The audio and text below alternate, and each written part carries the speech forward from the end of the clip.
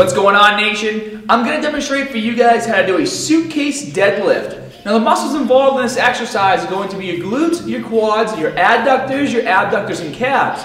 And the purpose of this exercise is to build strength, balance, and stability. And because we're working with balance and stability, you're going to have a lot of core engagement as well. So make sure when you do this exercise, you're keeping everything nice and tight because we're hitting your rectus and transverse abdominis as well as your obliques.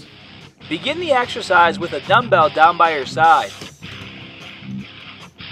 Stand with your feet about shoulder width apart and use a manageable amount of weight for the prescribed repetitions.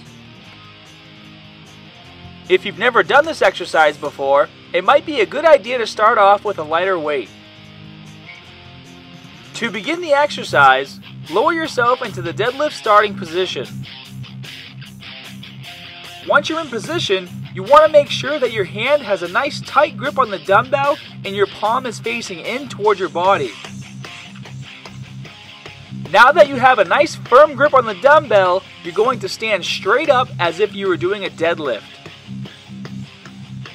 The goal here is to maintain your balance and stay as straight as possible as you perform the lift. As you perform the exercise, make sure that you're pushing your knees out so they don't collapse in. You're pushing through your hips, squeezing your glutes, keeping your chest up, and maintaining a tall spine throughout the entire movement. You also want to make sure that your dumbbell's going all the way down to the ground after each repetition.